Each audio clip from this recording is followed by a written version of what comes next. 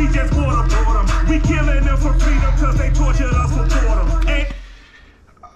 The Lord will sort them. So here's the thing. I hate the box. Maybe you've heard of the thing called the box. The box is where you think inside it, and then you live inside it, and then you know the box. So Kalima Shuktide doesn't think inside the box. In fact, they're more inside the sphere. These are the Kali IN-UNF for ultra near field monitor. That is a heavy sphere. And what this is designed to do, because you don't see it all right now, right? See, it's back there too. It's not a 2.1 like you'd get from, let's say, Edifier or Swan or Eclipse. This is specifically by a company. You should know Kali, because the IN-5s blew my mind. They're like top speaker, like one of the top speakers I've ever just hooked up and enjoyed. They're studio monitors. This is their solution. Kali is thinking way outside the box, and not just with this, because I had to sit here and open up the page and I'm like, all right, Project Mammoth, what's this going to be? Is it a remote control? Does this speaker have outputs for a second thing and a digital input so you could hook it up to a game console? What's happening here? And then you go online and you find other things. Here's the INF, by the way, $600 for what we're looking at, in case your budget's not high. But here's the thing, this 2.1, which actually isn't really a 2.1, because this driver, well, I'm gonna pull it all apart and show you in a second. But this isn't just a subwoofer, because it's firing out both sides, ported out one, contains all the amplification for everything, and then has very, very, very strict rules as to where you can place it. Look, sad crying face emojis. And these pieces of paper here. You see these pieces of paper that come with the unit? They're to place on your desk to get the precise location of the satellite speakers.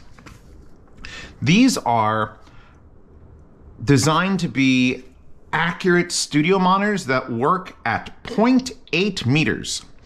Now, studio monitors are designed to work at arm's length, but most studio monitors are this big honking thing, you know, that sit up on there. The exception being something like the iLoud MTMs, which, by the way, more money for those individual monitors than for this setup with the massive honkin' bass unit.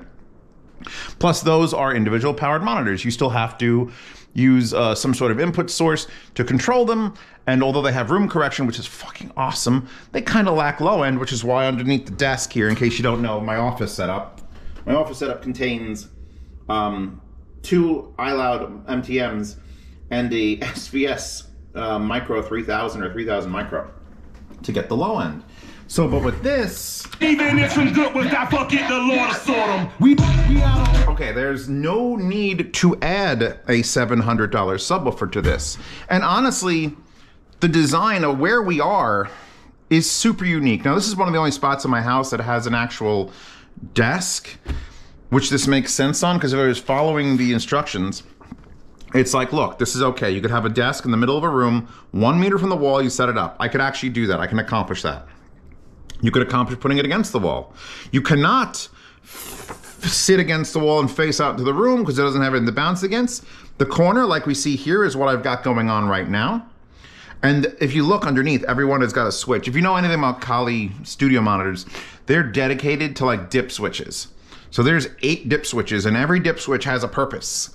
And in this particular scenario, I've got one of the dip switches up and the other dip switch up, and everything else is down. But like sad face, super sad face if you put the sub under the table. It's not designed for that. It is not a subwoofer. This is all the mid bass and bass and sub bass to accommodate the, in case you didn't notice, by the way, when you looked at them, that's the coaxial from the IN-5. They literally took the Kali IN-5s, the full studio monitors, yanked the coaxial driver out of the top of it, stuck it in a sphere, which has no up or down, so it doesn't matter. They give you these amazingly thick, it's like a silicone ashtray, which the cube the sphere sits in, which by the way, you could turn around if you wanted to be like super minimalist. You don't have to have the Kali logo. You could be super that guy who just debadges his, Range Rover like no one knows it's a Range Rover. You plop this in here. You put this where it belongs, which I've been sort of just playing with the adjustment. Because remember one thing, people, about speakers. Adjustment is free. Placement is free. It doesn't cost you anything to move a speaker around. You could stack books, tin cans, and make your things correct. And you spend money on nice stands to make it look good. But just fucking around with where the placement is, and then shuffling all the music I can do. I'm just sitting here on my laptop. Because here's the thing. You know how these are hooked up to this laptop? Did you guess USB? You didn't. You should have. Because this unit has fiber optic input, USB input, TRS 1/4-inch input for balance, just to use like a regular studio monitor console, and a 3.5mm input in case you just want to plug your iPod. Those were a thing, right? I haven't said the word iPod in so long, it just didn't come out of my brain. People still collect those. Those are the new vinyl now. So I'm sitting here and just watching things and listening to things and going, could I master on this? No, I personally am not a mixing mastering engineer, but I kind of understand what they're looking for. And the answer is yes. In fact, these with that bass module can produce more low end by default than most studio monitors on stands. And every time people are like, I'm gonna master on a studio monitor, I usually tell them to get the biggest fucking ones they can fit. Because if you don't have the low end, you can't really assess the low end on a mix. So you gotta add a subwoofer. But these have a subwoofer, or at least the ability to create the low end that is needed. So if there's also a knob right here. All right, we gotta look at the way this is built, because it's just hilarious how good these are. And I love having my little corner office thing actually functional. So I think we'll finish the review here, right? Good? All right, let me tear this all apart against my will, and we'll take a look.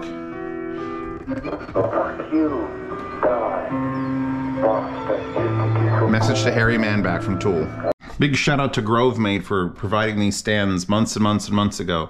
Look how nice the wood is on this. The wood and the cork and the little metal shelf that it sits on. So there's a laptop stand from Grovemade. Not sponsoring this, but please, Grovemade, send me more things. Okay, so let's look at the spheres first, because they're an attached wire, which is fine because it's a sphere. Coaxial driver. Again, same exact thing that's going on. We got the tweeter there, mid-range here. It is heavy. These have to weigh 4.5. Is that a 5-pound bag of sugar? These might weigh 5 pounds, and that's all magnet, because there's no reason for them to weigh it down.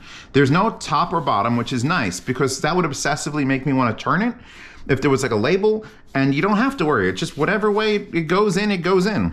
You could actually put it down. It does not affect the driver. You put it down like this.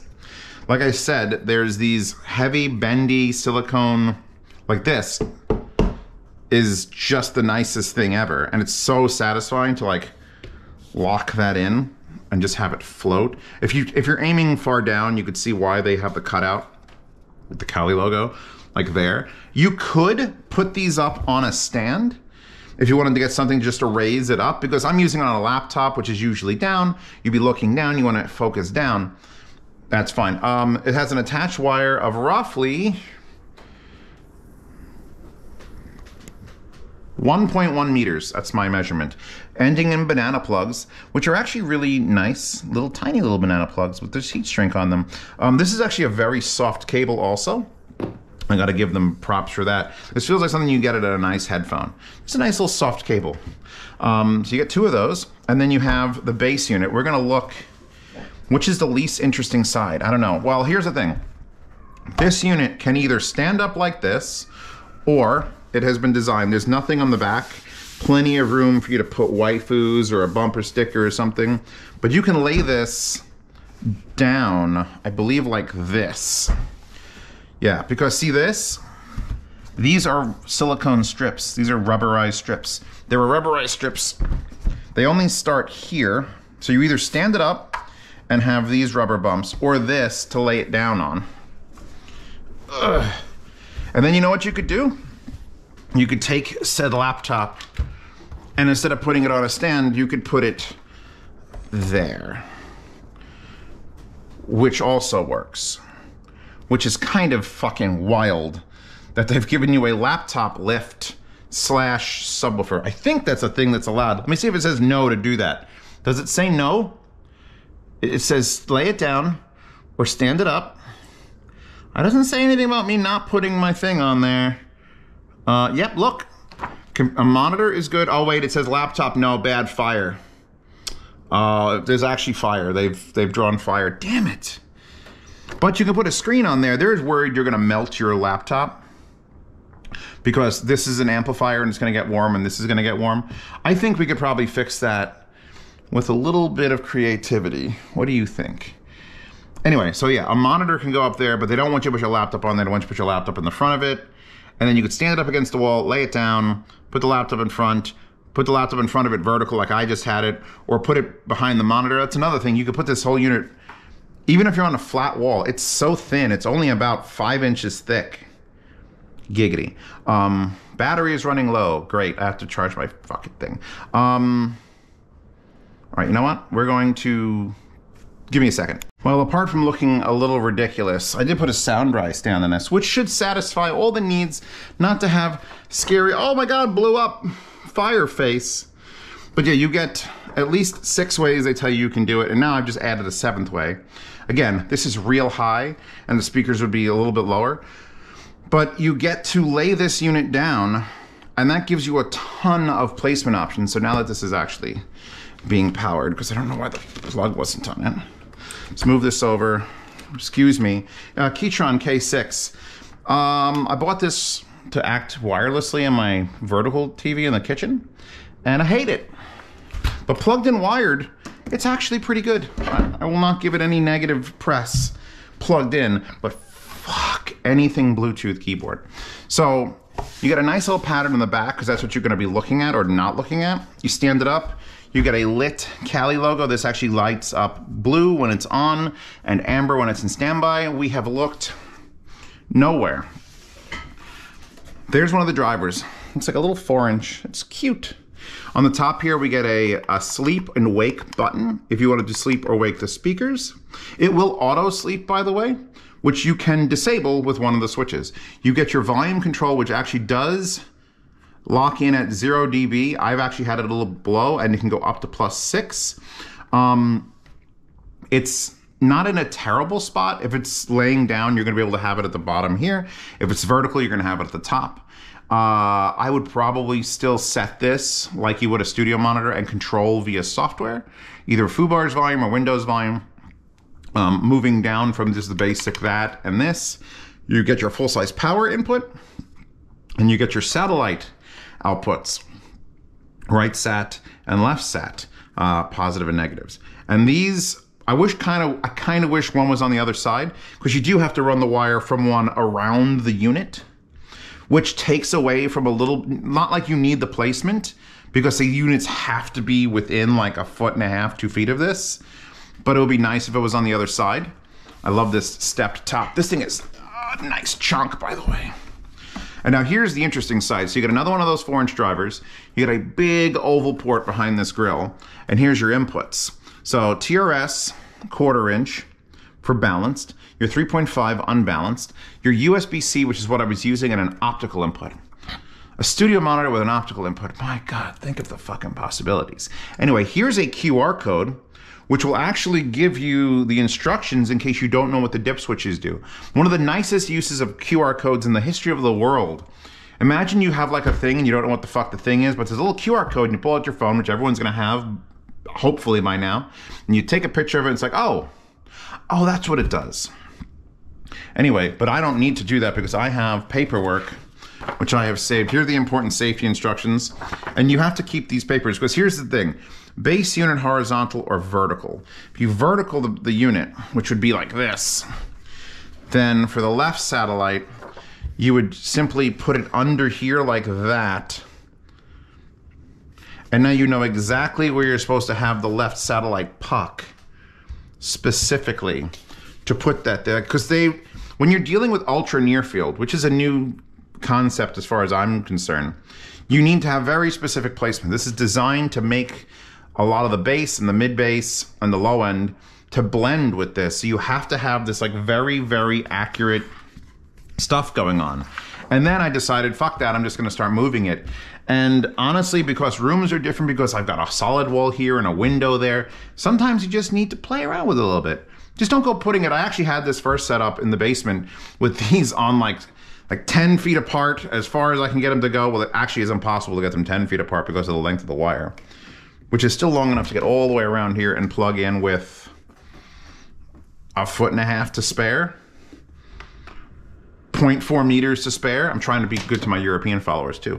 In fact, every follower that's not American. So yeah, with the switches, let me go through the switches real quick. So switch number 8 literally determines if you want the light on the Kali logo to be on or off. So if you don't like the Kali logo lighting up, in fact, let's plug it in just so you can see that. I don't have to plug anything else in. Just you get in there and power up.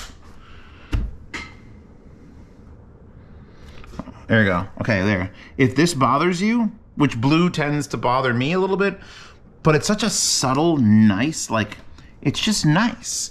It's just nice. So I would leave that alone, especially if it indicates when it goes in standby, it turns amber or orange. So that's what switch number 8 does on the side. Switch number 7 determines if it goes off after 20 minutes. If it auto standbys, it's turning orange. If for some reason it takes too long and too many milliseconds to wake up, you just have it run all the time. It's a studio monitor. It's kind of designed to do that. And then you have switches 4 through 6 are all the different frequency changes.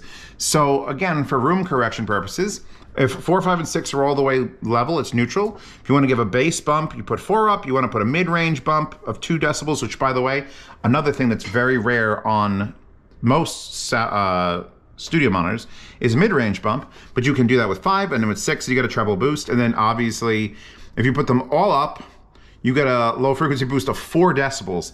I don't even fathom, maybe not in this scenario where it's corner loaded to begin with, but I think floating on a desk, maybe you'd need 4 decibels more bass, and I don't know who the hell you are. And actually, it's from 280 hertz and down. So basically, everything this unit's doing would just get bumped. And then 6 does a high frequency shelf above that, or a low frequency down, and mid-range down. And then, why would you do mid-range down if you're a V-shaped queen? There. And that leaves switches 1, 2, and 3.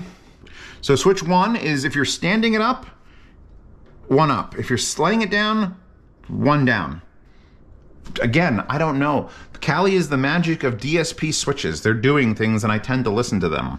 Don't put it under the table. And then here's your different positions. So we were here. So I have switch 3 up and switch 2 down. If you put it in that sort of like alcove thing where you have walls on either side, switches 2 and 3 are up. I don't know what they do. Like, I honestly don't know what this switch does, but it's doing something to the phase alignment, or to the frequency range adjustment, so that it blends for all these different listening environments. And here's number 5. It says pointed at your ear, which is actually harder than you think, because you're like, is that pointed at my ear? And you're gonna be like, oh, I sat back. Oh no, I'm shorter than that. So you're gonna be dicking with it a bit. If you have smaller hands than me, you may have a hard time. You might have to start doing the thumb press. It does slide very smoothly. It's like a liquid ball. What are those things called? A fluid head on a tripod. But the actual bass doesn't move. It's nice. It's like an evil eye. I'm sure somebody out there is going to go out and get those eyelashes you see on Mini Coopers and put the eyelashes on it, because it'll be kind of cute. But yeah, that's basically your switches, bitches.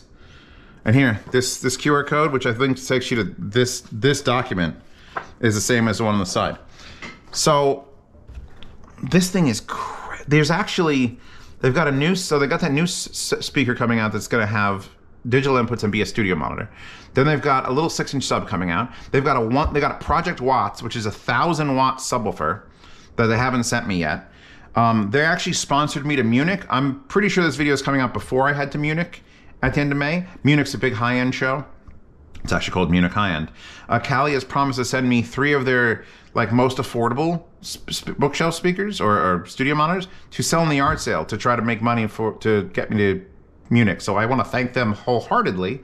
And don't worry, I'm not being biased about this. Go watch all the Kali reviews from before Kali was even sending me shit are fucking adored. I adore these things. They do coaxials right, and they, again, fuck the box. Get the fuck out of the box. They are thinking so far out of the box with this. The fact that it even has a digital input is just like, what? What does that mean? Oh, because you're using DSPs to adjust it anyway, so why not take that? Let's set this back up. I'm gonna set it back up. You know what? We're gonna change locations. Just for you guys. So be right back. Yo! Can't play too much. But that is from Zombieland Saga, which is an amazing show. With just rapping zombie idols. Just trust me on it. Anyway, welcome to my bedroom. I've come to realize after purchasing this house that there is not many what people would call rooms that make any sort of sense according to this graph. I also noticed that every one of these desks is slightly off-centered, and I don't know why that is. And also, one of the big no-nos is probably the most common setup, which would be like a computer desk in the corner. What they don't want is you having this driver hitting a wall and using it, and the other driver just free-flowing out into nothingness. They want you in the center or between where there's an even space. They also don't want it firing back. I actually thought about going outside and just setting up the desk and just having it that way, but it wouldn't work because that's a big no-no. That's a no-no to have it facing out into the middle of nothingness is no-no. So I'd have to be facing the house, and that would be stupid. Anyway, I also come to realize a couple other things. I wanted to increase the bass in here because it is getting a little bit more lost and in the corner. So I went to the full +4, and it sounded great. Problem being, with this system, instead of using 2 knobs, where you could be like, I want more bass, or I want more treble, or I want less treble and more bass, a knob makes sense. With this setup, with the decoder setup, you're sort of stuck with these 8 choices. And if your specific tuning doesn't line up with these 8 choices, you're SOL. Which means shit out of luck, by the way. So I put the bass tuning up, which is 4, 5, and 6, all the way to the max. +4, sounded great. It's what we're listening to. It's what I was listening to before I started this. I'm like, that's great. But you know what I've noticed in this room with the carpet and the high ceilings, and something about the treble is a little bit too hot. I want to lower the treble. Well, if I lower the treble, I got to bring the 4 down. And that completely erases my bass adjustment, so I lose the bass. So I could either fix the treble or fix the bass, but I can't do both. So I split the difference, and I went with a slight bass boost with 4, 5, 6 down. And that's sort of like, I feel like it leveled it a little bit, like the treble isn't as harsh, but it's not as fine-tuned as it would be with just 2 knobs. Where it could be like, I need more bass and I need less treble. We don't have the option for that. We actually would need, I guess I could put the mid-range up, but no, so that's gonna drop. No, see, it doesn't work 100% in everything. Took away the stand. They've just got it sitting in front of this. Got them at perfect arm's length. Plastic table. The succubus mouse desk pad, if you want to get that. And I'm just here just shuffling through things. I should probably talk about how they sound, because I'm all about like, oh my God, this innovation and how they work and how they work and how they set up and how they're built. By the way, built like tanks. But the actual sound... The imaging is surprisingly amazing because, like the rap song just now, there were 2 rappers going back and forth, and one of them wasn't in the left channel. He was here, which is the space between the left channel where that subwoofer or the sub module is outbreaking, and then the other guy was here. So the imaging is like, it's wild because usually you don't get imaging like in a small setup, like up speakers far away, you can sort of tell where it's sweeping. But these are like here. Like I'm not stretching my arms out at all. It's just here. And I'm getting a clean signal of just like, it's here, it's here, it's here. Now it's here. Now it's all the way to the right and it's here again. And we're even getting a little bit, just a little tiny taste of like what the Broadmans do, because we have side firing drivers here. So this is the room where I set it up to have the Broadmans, where it was using the side wall to bounce and made the soundstage big. If I'm a little bit further back than I should be on my bouncy ball, because, of course, you need to stretch your back in the morning. It's like, oh, God, it feels so good. I'm actually getting soundstage a little bit wider than the speaker. I'm hearing sounds come because it's shooting a lot of the low end. What was it, 280 hertz? 280 hertz is coming out of this. That's well up into the bass section. So I'm hearing it reflect off of things to the side. And it's adding a space that you wouldn't normally associate with just a 2.1. Because usually it would just be this, and then low frequencies out of a sub. But since we have mid-bass frequencies coming out of this, you're getting this width that you wouldn't normally get. And it's just, I mean, it should be delicate, and it is delicate. It's one of the things about studio monitors. Speakers don't have to sound level and clean and neutral. Speakers just have to be good and fun. But this, if you're going to use it for work, it has to be delicate. It has to deal with all the fine detail and has to deliver it to you. Otherwise, it's not a studio monitor. And these, even at this low volume, which I can easily, here's you adjust it here, go down. If I crank that up, we just, and it is a digital knob because you could hear as you turn, you could hear the volume steps. It doesn't just come up. So everything in this unit is digital as far as the controls go, which is why using a digital input is probably going to be the way to go. You could, again, just fix it to 0, plug it in TRS and use your own, if you already have a mixing console or any sort of interface that you like using, feel free to use it. The fact that this has fiber optic alone, I was even considering hooking up to my, I've got the Amazon Echo thing that gives me fiber optic when I ask for Spotify to play, which is much better than trying to Bluetooth things. Just plug that into here. Plug your TV into here. Although you'd have to, it is specifically designed for this sort of distance. If you were to turn it up,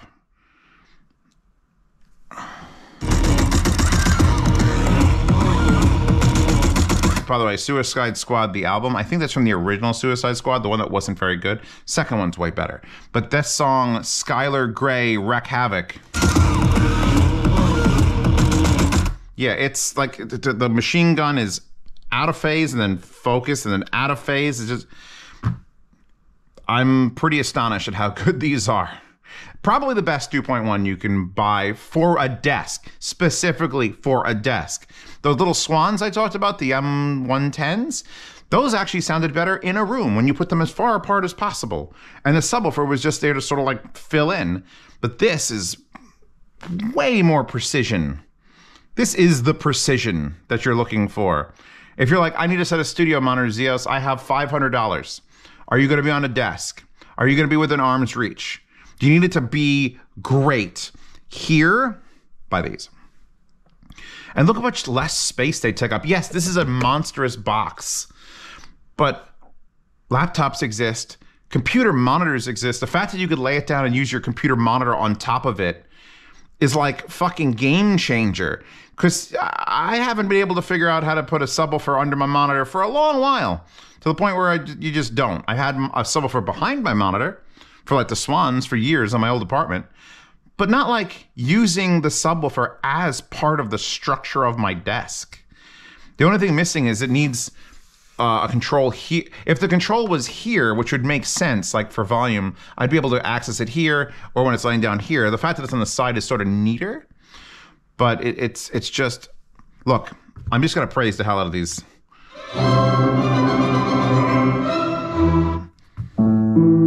That's another thing. It's like, oh, and the, I did notice something. So if I'm playing music and we are plugged in, hold on, I'm going to shut off. I literally powered off the sub with the main power breaker and it's still playing through USB, which means that the DAC internally is USB powered, which is fucking, thank God, because I've had so many units where if you kill power accidentally, that it's like, oh, broken, whatever you're playing back is broken. But this is still going. So that DAC is being powered and run via the USB. So it doesn't know that the speakers are not on. So when you turn that on and off, if you wanted to turn it on and off with a CASA switch, if you have a whole setup that, you know, when you turn off your shit at night, it powers things down, this won't break your driver connection if you're using USB. I feel like optical is going to be more of a rarity, especially if you're sort of confined to this sort of desk space. And if you're using the TRS, the full balanced inputs, then, you know, Bob's your uncle, sky's the limit. But yeah, I could turn that off and on. It's just going to be playing. And then if I press the button on the back, you get the orange, or the, I guess it's trying to be red, but it's not really. So hitting that is literally just just a digital, it's basically a mute button that disables the amplification. Off, on, off. It's probably good in case you leave something open, you don't want this playing when you fucking leave the room.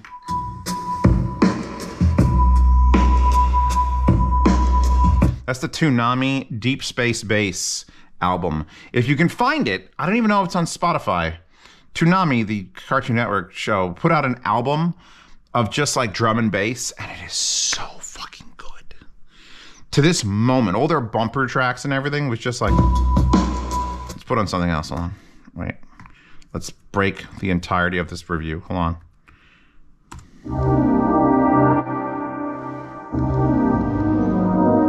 Let's go to the...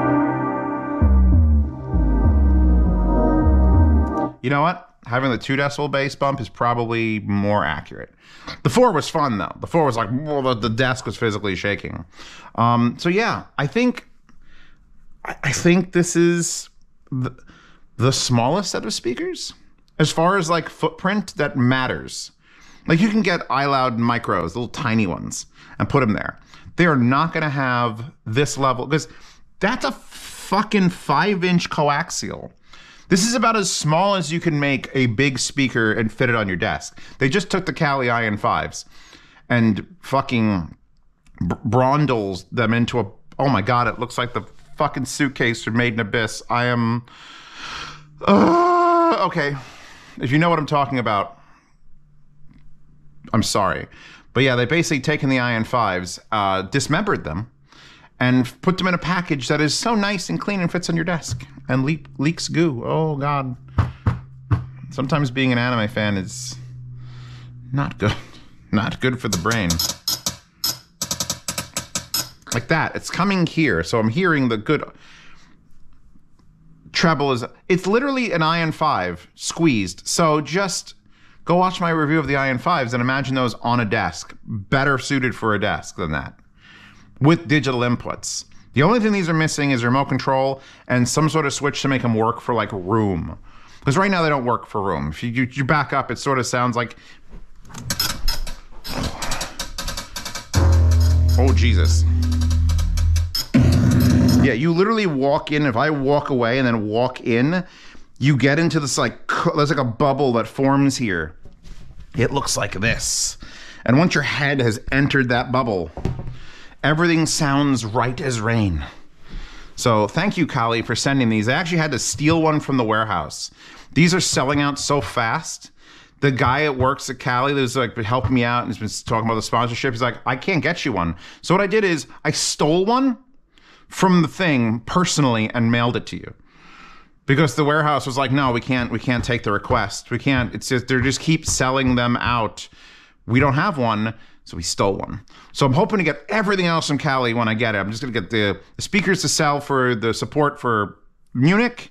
And I'm hoping to get that 1,000. I can't wait. Because here's the thing. I don't like studio monitors, subwoofers. Subwoofers that come with studio monitors are usually underpowered, underperforming, and they're overly expensive because it's like, ooh, look, we have the name brand of the speakers, so you want to match it. And it's got XLRs, this magical XLR, and there's nothing special about it. You're selling a 1,000-watt, I think 10-inch or 12-inch. It's either a 10 or a 12-inch. That's a serious subwoofer.